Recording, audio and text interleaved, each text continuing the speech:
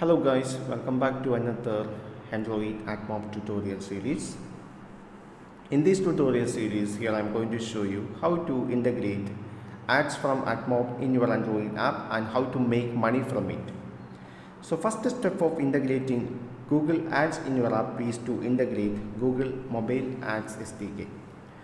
So on the first video of this tutorial series, I am going to show you how to add Google Mobile Ads SDK to your Android Studio project. So we can begin with a new Android Studio project. Open Android Studio and create a new project. From this window, select empty activity. Here you have to specify name for your app. Here I simply name the application as AdMob app.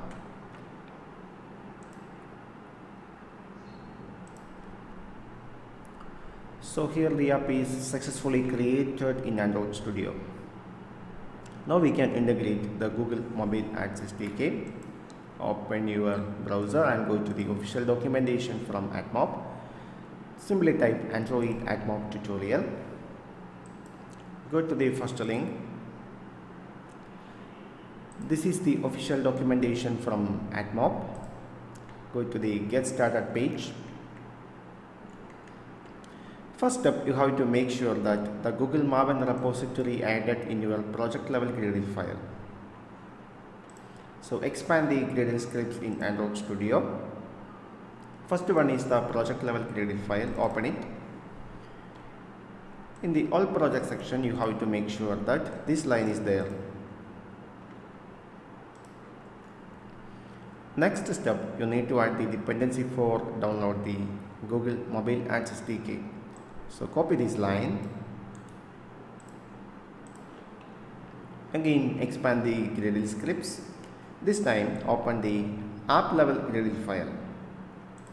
The second one. Go to the bottom of this file. There is a section called the dependencies. How to paste that line here. Now click sync.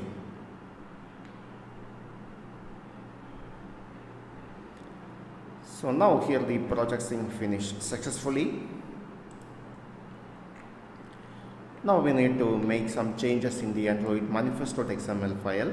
We have to add the AdMob app ID in the form of a metadata to the manifest file. So copy this metadata tag. Now expand the manifest folder. Open Android manifest.xml.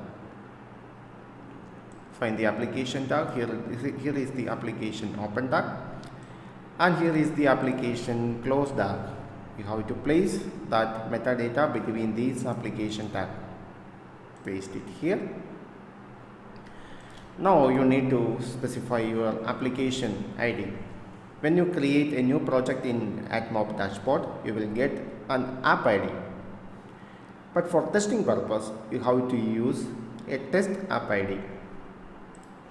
So here we have a test app ID from AdMob.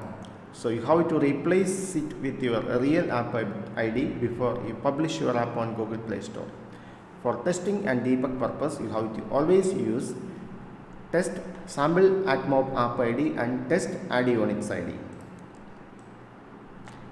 So for testing purpose, there is no need to create a new project in AdMob dashboard. So here I specify a sample app ID from AdMob.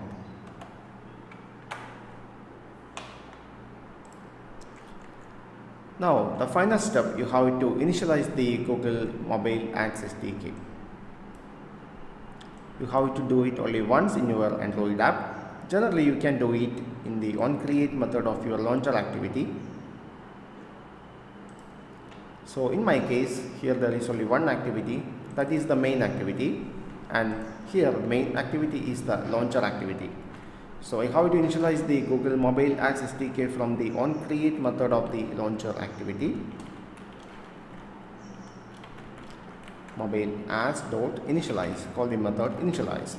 This needs two parameters. First one is context. And second one is on initialization complete listener. By using this listener, we can find out, we can check the status of the Google Mobile Ads SDK. That's it. So here we got some problem.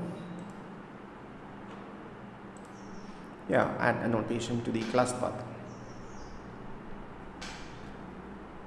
Now that problem is solved.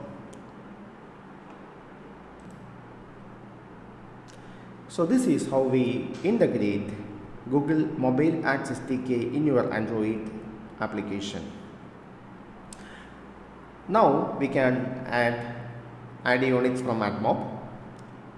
I hope you understand the concept. For getting more tutorial updates, please subscribe my channel now. In the next video, we are going to place a banner ad from AdMob.